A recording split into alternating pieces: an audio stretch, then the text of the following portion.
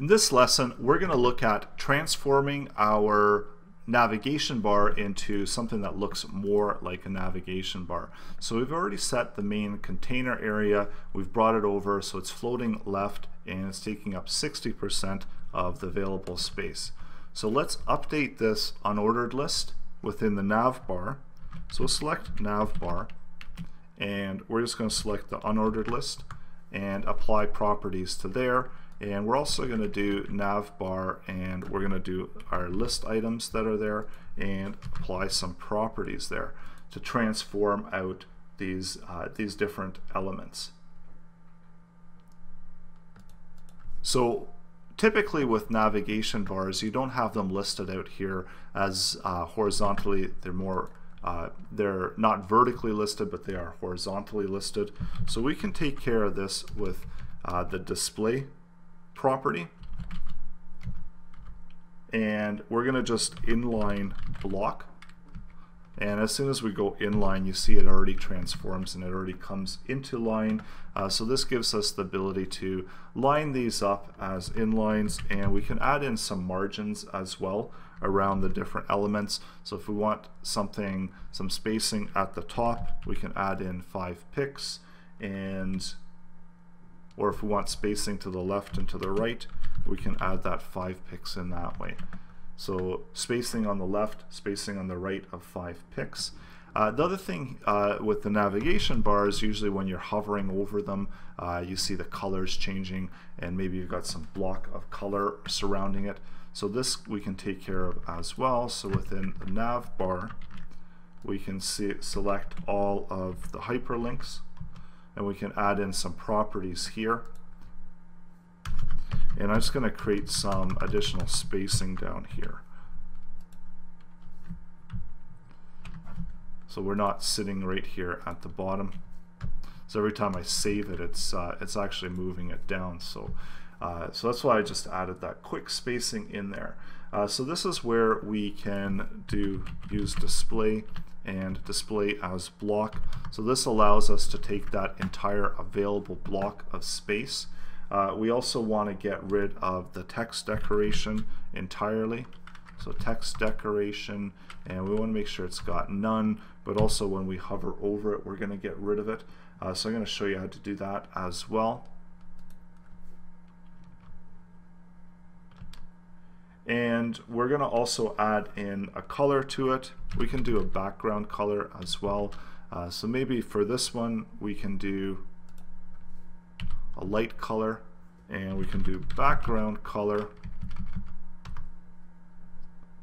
of black so that we can see that. So there is going to be a difference between adding our background colors there and background colors there, although whenever we're looking at this, we don't immediately see a difference, but when we apply that hovering over, we are going to see a bigger difference between when we're adding it within there or within the list item.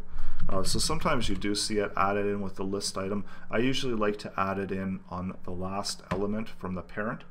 I'm also going to add in some padding here, so I'm thinking probably about 4 pixels of padding so that they look more like clickable boxes.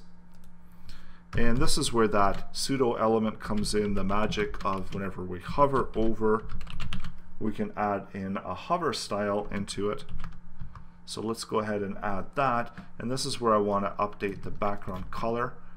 So usually I like to do a complete contrast, so I even go with a black color and then do a background, do a lighter background.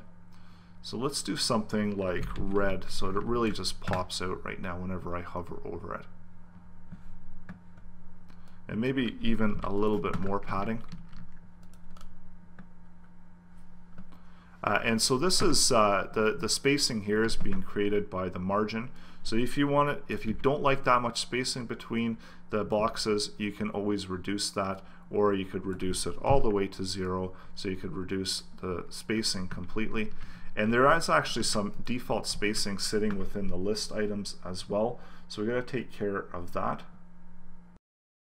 And so in the unordered list, we already have some default spacing.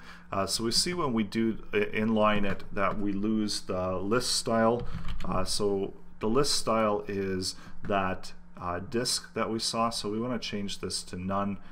So just to show you the difference here, whenever we get this inline block, we see that we get these squares there. So we want to ultimately get rid of that again, just to show you that whenever we do none, that actually disappears. So let's update this back to none, so that disappears, just to ensure that we make sure we don't have anything there. And with unordered lists, we do have default spacing there, so we've got to get rid of padding to 0 and margin to 0, just to make sure that we don't have any defaults that are lagging there and that might be causing some issues there. So now if I was to change this one down to 0, we see that it's aligning there to the left hand side, so it's aligning a little bit better. But I do like to have a little bit of spacing between the buttons, so maybe we'll even keep it at 2. And one last one that we should take care of as well, one other pseudo element that we should take care of, and this is whenever the site is, so we've got hover, but we also want to have one where it's active, because we want to be able to identify whatever the active ones are. So we can either do it this way where we can comma separate it and add the active ones that way. So maybe that's easier right now. So we can add in a class here and call it active, so that we know that we're always on our home page. So let's refresh that. And actually this should be a active because it's not a pseudo. So that way that one is active, and whenever we hover over them they turn active. So this means that we can click on those. So in the next lesson, we're going to continue to build out our website and really update the look and feel of our content area. So it's coming up in the next section.